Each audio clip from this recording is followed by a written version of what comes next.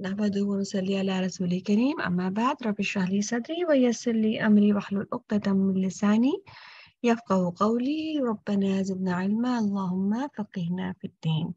السلام عليكم ورحمة الله وبركاته. Okay, happy Monday. So what were we doing last week? Which surah were we doing? I think we had 2 lessons of Surah Takathur. Okay, anybody remembers a high-level summary of what we did last 2 days?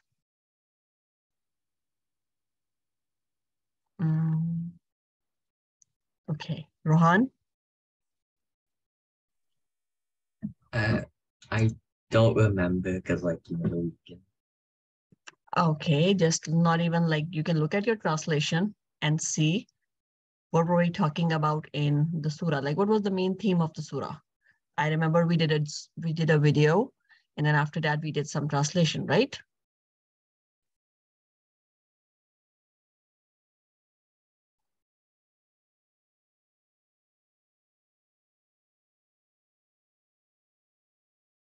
So, did you see your translation, Rohan? Yeah. Okay. Can you now talk about it? That yeah, so I think on Thursday or maybe it was Wednesday, I forgot, but we were talking about the competition that diverts you. Like when you start competing with other people, trying to just prove that you're better than them, it diverts you away from Islam. And that until you get to your grave, you will realize that your faults. Yeah, I think you're there. Yes, that's right. That things that we are so much into and we are spending our energy, our thoughts, our life, our hours on comparing ourselves to others and, as you said, proving that we are better or trying to get better until we are in this race all our life. And this is a fact that we are in a race as if all our life until what happens? Until after running for years, we reach close to death. So we keep on doing the same thing, not realizing what wrong we are doing. And, that's a fact that people sometimes will not even realize until the day they die. They keep on doing this. They will never understand the real purpose of life. They keep on thinking that this is life.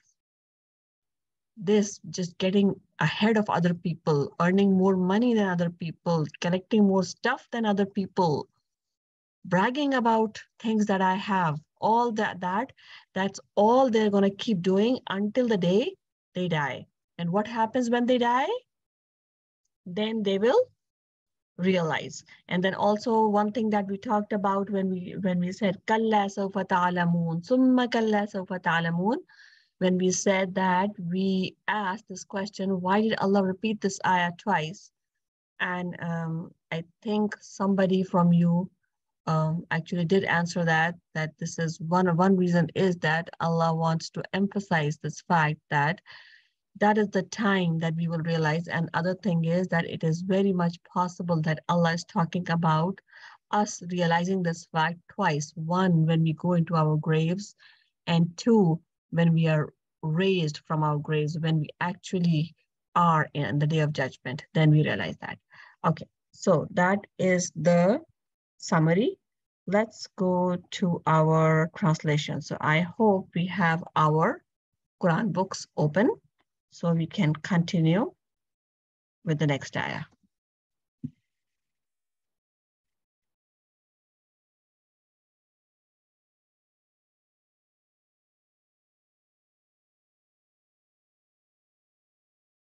Okay.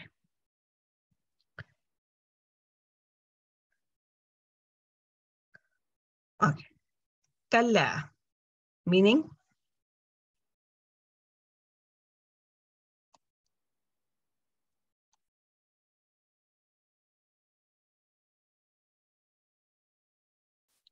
لو. Excuse me. Yes. You didn't do ayat 2. Which ayah too? Ayat 2. So, we started here. First ayah, Alhaakum at-Takathur. The competition diverts you. Hatta zurtumul maqabir. Until you visit your graves. That's ayah number 2, right? Yeah, I just didn't write it down. Okay, you can write down right now. Is anything else missing? Anyone? Okay, we're good? Yeah. Yeah? Yes. Okay. Okay. Kalla sawfa ta'lamun. Nay, or not at all. Soon they will know. Thumma kalla sawfa ta'lamun. Then or again. Not at all. Soon they will know. Kalla, nay. Law. Law means if. Very simple, okay? Ta'lamuna, meaning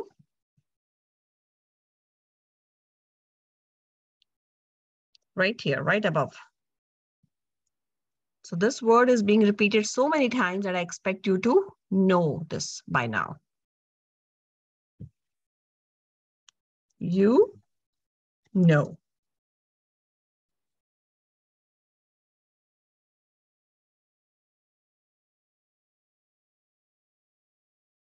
Ilm, what is ilm? And that again, same thing. We did that right here. I said ilm means, yes, she's an Alicia. Knowledge. Knowledge. Ilm means knowledge. Good job.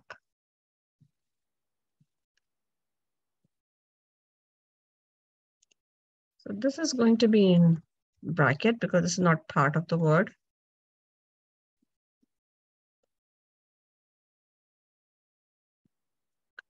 With knowledge.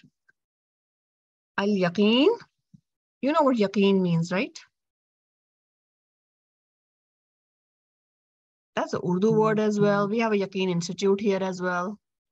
Truth. Sorry. To believe someone. Yeah. Belief. Right, right. She's? The same thing as Riz said. Certainty. Okay, so yaqeen means you're certain about something. That means yaqeen. And here as well, let's do of certainty. Okay, and let me write down the complete translation as well. It's gonna be nay, if you know with the knowledge of certainty. Okay, here one thing that I would like to talk about is there are like 3 levels defined. Usually scholars define 3 levels of knowledge.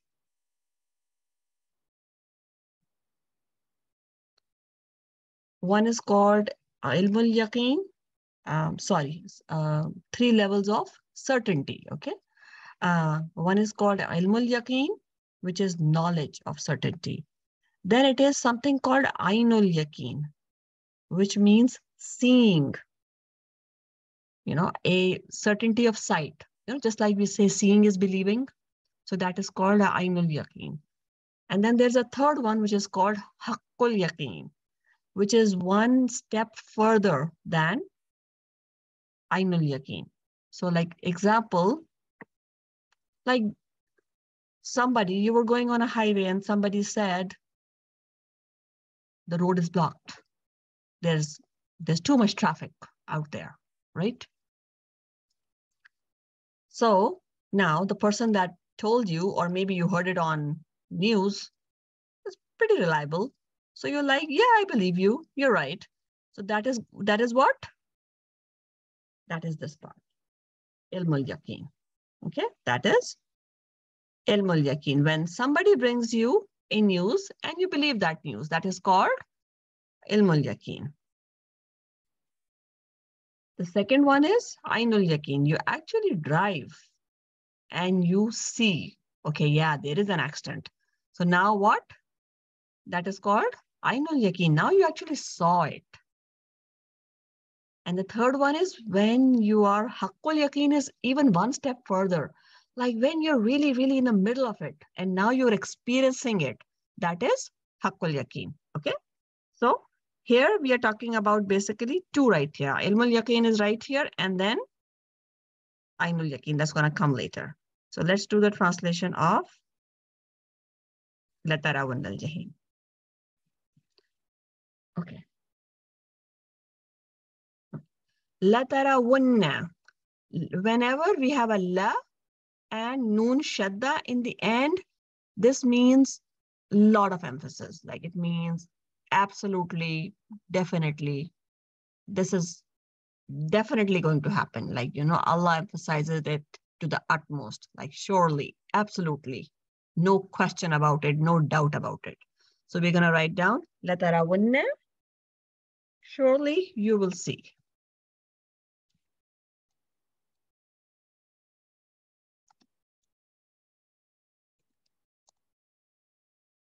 Al-Jahim. What is Al-Jahim?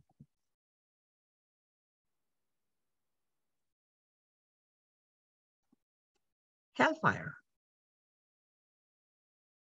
Okay, another word that we can try to remember is because that's going to appear a lot of times. So, okay, so right now we have the knowledge of certainty, right? Right now, while we are here, what do we have? We have just the knowledge of Jahannam. But who brought this knowledge? Where did we get this knowledge?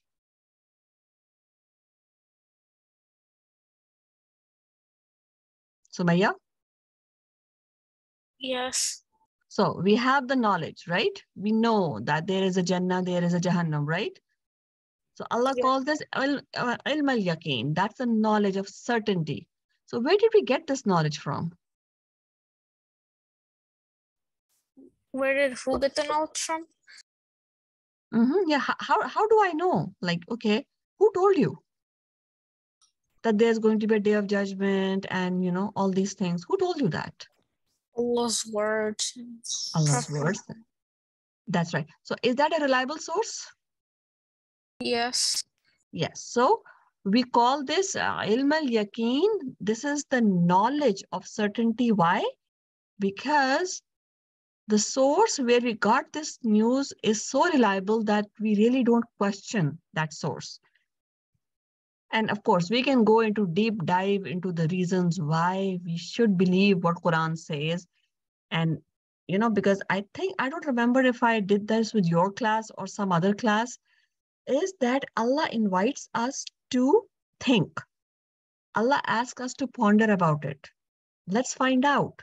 You need to believe that Prophet Muhammad SAW was the true prophet of Allah subhanahu wa ta'ala. Quran is Allah's words. Now, how do we know all these things?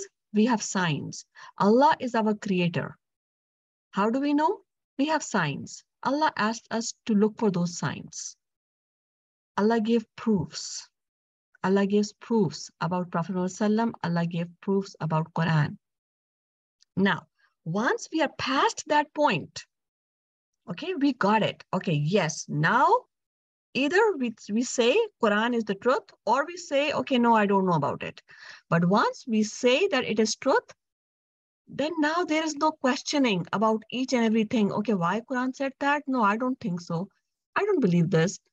Now we are past that point. Either we believe, we agree to all the signs that Allah subhanahu wa ta'ala gave, and we logically and intellectually believe that, yes, this is the truth. After that, once we accept Allah as our God, we accept Prophet Muhammad sallallahu alaihi wasallam as our messenger, and we accept Quran as Allah's words. Then we believe whatever we get from these sources. We believe what Quran says. We believe what Prophet Muhammad Sallam said in the Hadith. Then we don't question those things. Yes, it is a possibility that there are things that somehow may not make sense to us right now. Yes, the thing did not make sense to Arabs at that time either. They did not believe that. How could Earth be round? How's that even possible? Earth is, can't you see? We are standing on it. How's that possible that Earth is a sphere? But Quran said it. So there are things that still may not make sense, but we believe that this is word of Allah, and science can be wrong. Somebody else can be wrong. All the philosophy that we have around the entire world can be wrong, but Allah and Quran cannot be wrong. That is our belief, and that's what is our ilm al-yaqeen, right? That is our knowledge of certainty. Why? Because the source of this knowledge is absolutely perfect. There is no doubt about that source. A news channel can be wrong, which could be which we think highly reliable. Even that could make a mistake, but Allah and Quran cannot make a mistake, okay? So that's why we completely believe that if Allah said that there's going to be a day of judgment, then there is going to be a day of judgment. If Allah says there is a Jannah and a Jahannam, there is Jannah and Jahannam. If Allah says he's going to punish those who do wrong and he's going to reward those who do good, then most definitely that is going to happen. And people are going to bring lots and lots of different stuff, saying that, oh, how is that possible? How could Allah be that cruel, na'uzubillah, that he could punish people? Well, that's not Allah's cruelty. That's Allah's justice. If Allah does not punish those who did wrong, then that's injustice to those who kept on doing good all their lives. So that is Allah's justice. Okay, so let's continue with this. Okay. Now, what happens now? Those people who did not have this knowledge of certainty, what will happen to them? Once they see the hellfire, then what will happen? Summa, then. لَتَرَوُنَّهَا.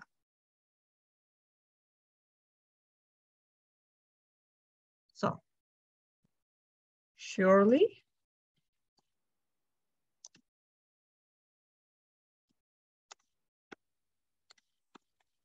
you will see it.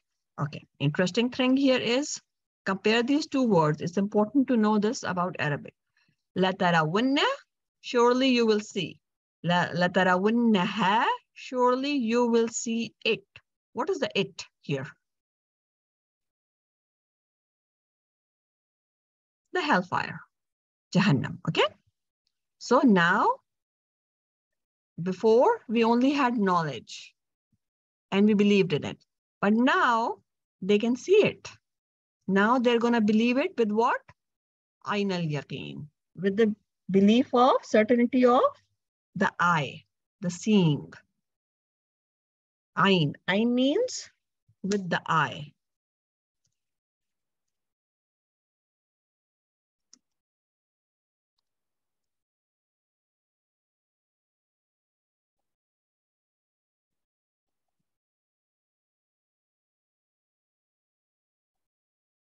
Al-yaqeen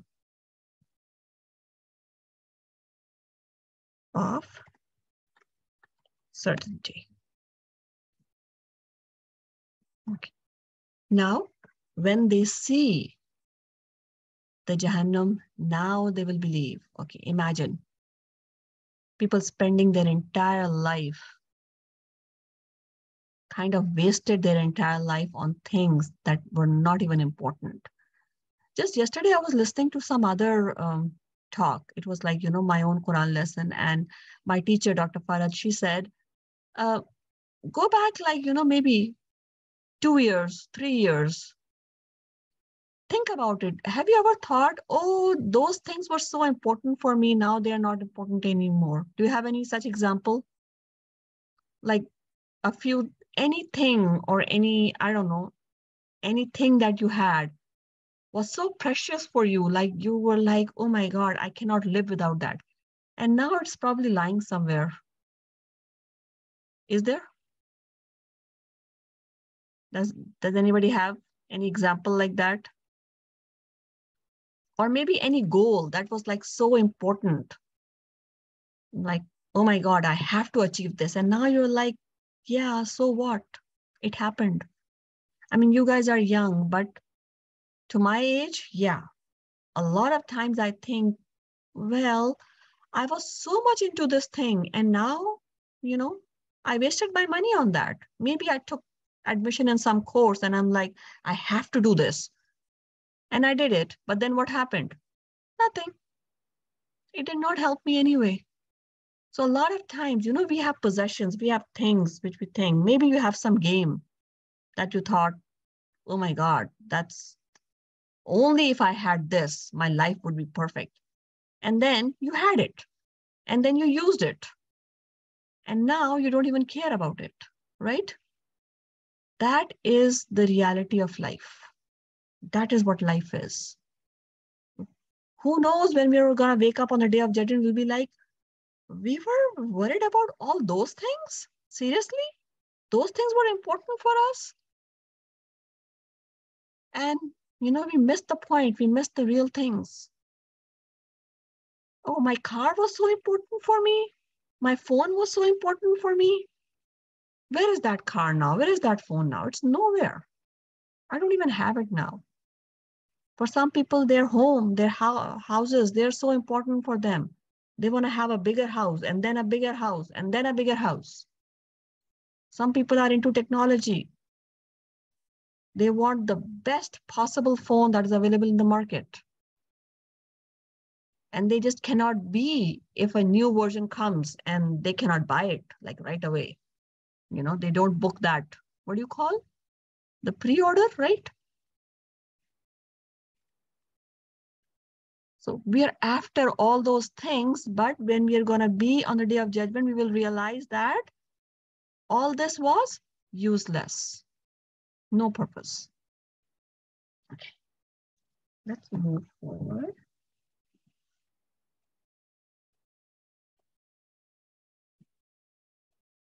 Okay. Last ayah. Summa.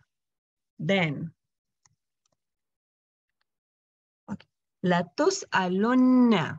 Okay. As I said, la in the beginning, noon shadda in the end. Again, this word has been emphasized. But what does it mean? Seen, hamza, lam, sa'ala. I think we did that before. I don't remember we did that. Sa'ala is for asking a question. Okay. Sa'ala in Urdu, we say soal. So it's similar to that. Latus alunna, meaning surely you will be asked.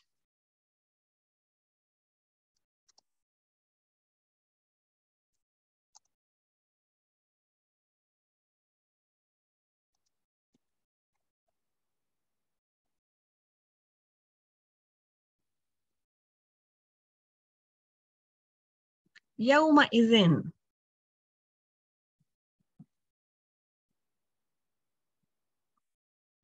That day. Yawm means day. Yawma izin, that day. An, about.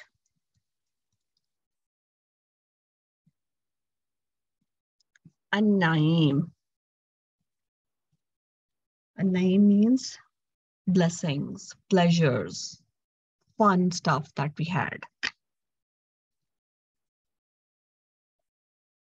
Okay. Now, as we said in the beginning, when we're talking about, having stuff, is like, having a big house a bad thing, just like I gave an example, or is having a good phone a bad thing? Is it? We should not have it. We should just have an old car and an old phone, right? because we are Muslims, we should not have anything good?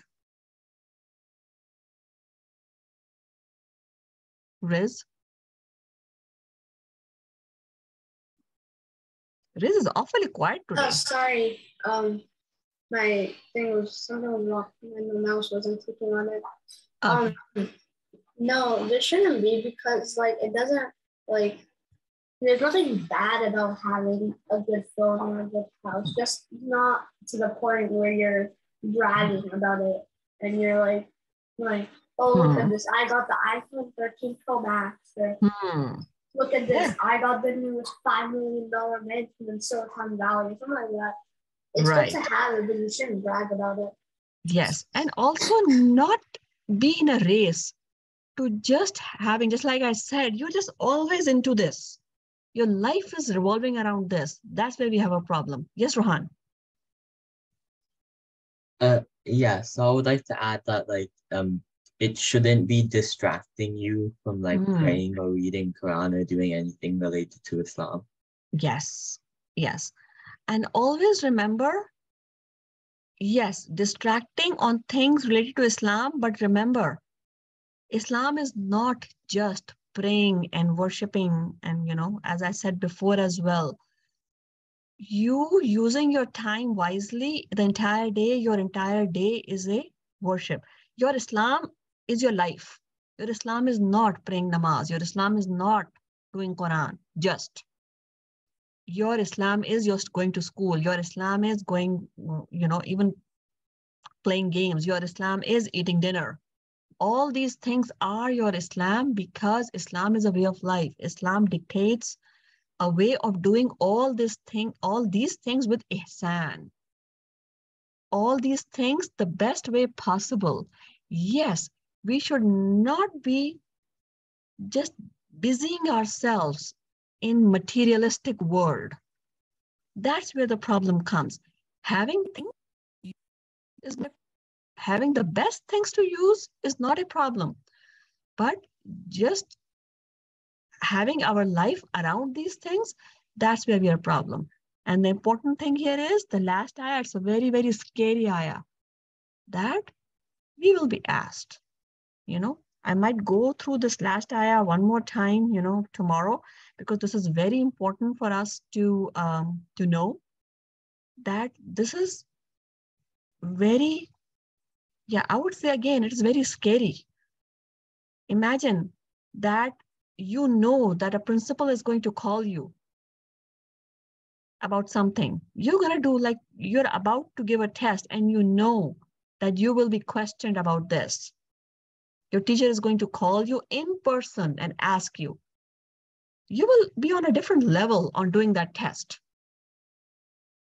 So whatever we have in this world, look around yourself, look around your room, look at your own self. Whatever we have, we will be asked about it. What did we do with it? How did we use those things? Whether it is very small or a big. So we should know how are we using whatever we have, whatever Allah has given it to us, whether it are things that, we have, our materialistic things, like our devices and our phones and our clothes and our food, or it's something which is in our body, our eyes and nose and mouth. We will be asked about each and everything, our time. How did we spend that? So I will spend some more time talking about that, inshallah, tomorrow, and then we will start our new surah. We will start Surah Feel. So all of you, please do find Surah Feel in your Quran books tomorrow. Okay, inshallah. I'm going to see you. Jazakallah khairan for joining. Inshallah, see you all tomorrow. Subhanakallahumma bihamdika nashhadu an la ilaha illa anta subhanaka. Assalamu alaikum wa rahmatullahi wa barakatuh.